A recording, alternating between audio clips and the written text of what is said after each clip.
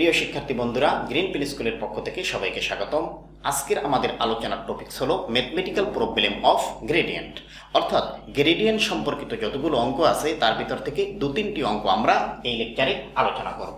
দেখো, গ্রেডিয়েন্টের সংজ্ঞা আমরা গত লেকচারে জেনেছিলাম যে নাবলা অপারেটরের পাশে যদি একটি স্কেলার ফিল্ড নিয়ে আসা হয় তাহলে নাবলা অপারেটর যে অপারেশন করবে তার নাম হলো গ্রেডিয়েন্ট। যদিও নাবলা অপারেটর নিজে একটি ভেক্টর রাশি, তার পাশে নিয়ে আসা হবে একটি স্কেলার রাশি, কিন্তু টোটালি এই অপারেশনটার ফলাফল হবে একটি ভেক্টর রাশি। তাহলে দেখো, এখানে একটি অঙ্ক উঠিয়ে রাখা হয়েছে। ফাইয়ের মানটা হলো এই 1 - 2 - 1 বিন্দুতে ডেল ফাই নির্ণয় করো। আমরা কিন্তু জানি ডেল এটা একটি নাবলা অপারেটর এবং ফাই এর মানটা আমাদের অঙ্কে দেওয়া আছে। সেই অঙ্ক দিয়ে আমরা কাজটা এবার শুরু করবো। তাহলে দেখো, আমরা শুরু করব। দেখো, এখানে ডেলের মান এবং ফাই এর মান পাশাপাশি আমরা গুণ করব।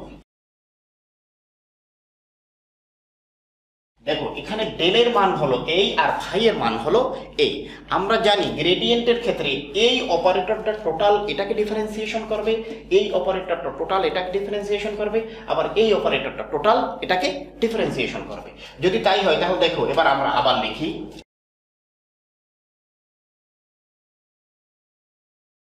দেখো, তাহলে আমি এই অপারেটরটার পাশে টোটাল এটাকে লিখলাম, এই অপারেটরটার পাশে টোটাল এটাকে লিখলাম এবং এই অপারেটরটার পাশে টোটাল এটাকে লিখলাম। এবার আমরা ডিফারেন্সিয়েশনের কাজ শুরু করব। যদিও আমরা জানি যে ডেল অপারেটর যে ডিফারেন্সিয়েশনের কাজটা করবে সেটা হলো পার্শিয়াল ডিফারেন্সিয়েশন, অর্থাৎ যখন আমরা এই এক্স এর সাপেক্ষে ডিফারেন্সিয়েশন করব তখন এর ভিতরে শুধু এক চলক, বাকিগুলো কি ধ্রুবক। তাহলে যদি আমি সেভাবে কাজ শুরু করি তাহলে দেখো, এখানে এক যেহেতু এক্স এর সাপেক্ষে কাজ করতেছি, এক্স স্কয়ারকে ডিফারেন্সিয়েশন করলে কত হয় 2x, তাহলে 2 এবং এখানে আছে কত 3, তার মানে 6x আর আছে কত y। এবার যেহেতু আমি এই কাজটা যদি করার চেষ্টা করি, দেখো এখানে আমার অপারেটর হলো x এর সাপেক্ষে যেহেতু কাজ করব, এখানে কোনো চলক নেই। যেহেতু আমার এখানে কোনো চলক নেই তাই এটা শূন্য, এটা লেখার কোনো দরকার নেই। তাহলে এটার সাথে আসতেছে কত আমাদের এই r। এবার আমরা যদি এই অপারেটর দিয়ে কাজ শুরু করি, দেখো এখানে চলক হলো y আর বাকি সবকিছু হলো ধ্রুবক। যেহেতু আমরা y এর সাপেক্ষে ডিফারেন্সিয়েশনটা করব, যেহেতু y চলক, তাহলে y এর সহগটাই আমরা পাশে বসিয়ে দেব। দেখো, তাহলে লিখতেছি প্লাস 3x স্কয়ার। আর যেহেতু এখানে y চলক, তাহলে y কিউবে করলে আমরা কি জানি, y কিউবে করলে হয় 3y স্কয়ার। আর যেহেতু মাইনাস আছে তার পূর্বে আমি দিলাম 3y স্কয়ার আর z বসে যাবে, তার সাথে হবে কত z। এবার আমরা যদি এটা করা শুরু করি, দেখো তাহলে কি হয়, এখানে z কিন্তু কি আমাদের জেটের সাপেক্ষে যেহেতু কাজটা করবে, এখানে শুধু জেটটাই চলক আর অন্য সবকিছু এখানে ধ্রুবক। তাহলে এখানে কোনো চলকই খুঁজে পাওয়া যায়নি, তো এটা শূন্য।